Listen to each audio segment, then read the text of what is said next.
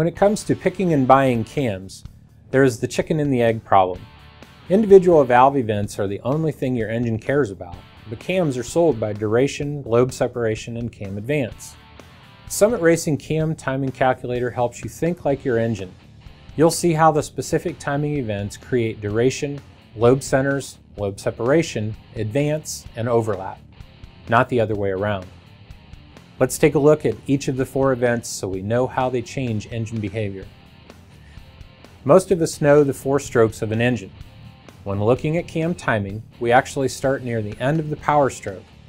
Let's take a look at this graphic to give us a better visual of what's going on.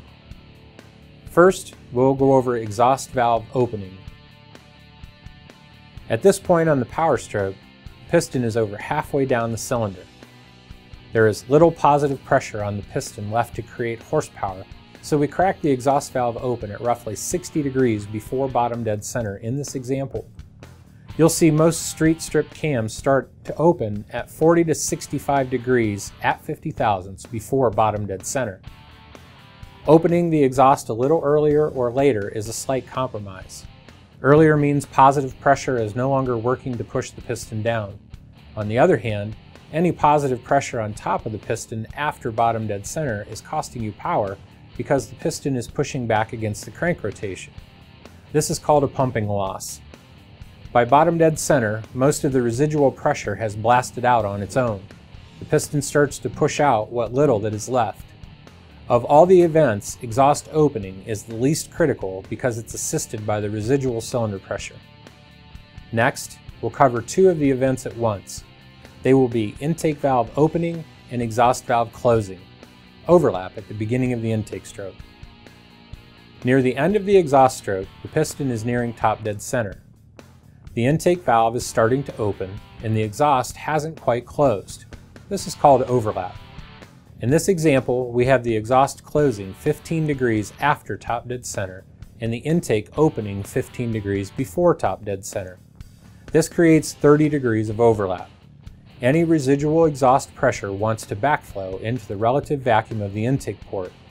These burnt gases are not just what's left in the cylinder. They can also re-enter from the exhaust port, especially under part throttle. This is called reversion, and here's why it's bad. First, burnt mixture is taking up the space of fresh incoming mixture. It won't burn again, and power is lost. The second is rough running. Carbureted engines suffer more than injected engines because they rely on pressure differential to flow fuel.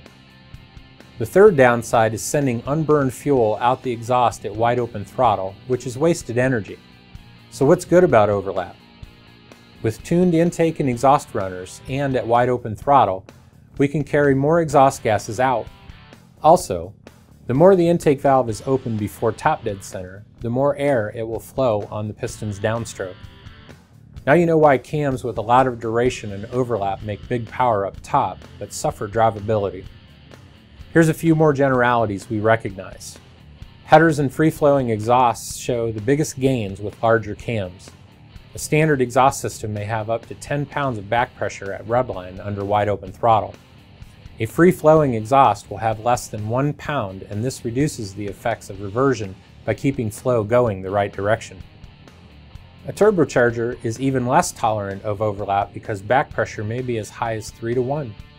In other words, you may have 30 pounds of back pressure for every 10 pounds of boost. This exaggerates reversion and the reason turbocams have minimal overlap. Nitrous adds exhaust volume.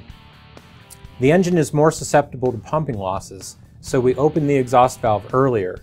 This is seen as an increase in exhaust duration. Supercharged engines are less prone to reversion at wide open throttle, but more prone to knock. Adding intake duration helps on both fronts.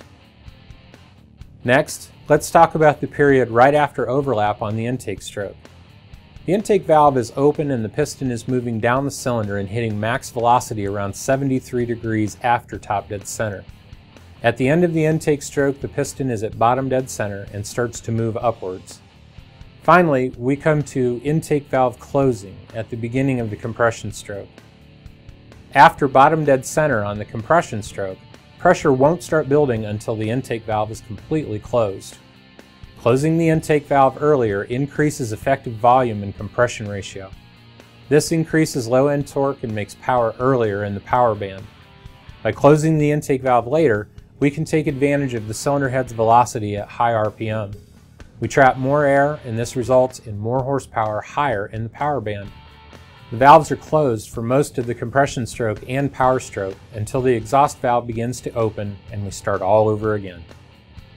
Now that you've seen the importance of individual timing events, go to summitracing.com and check out the Summit Cam Timing Calculator and links for more information.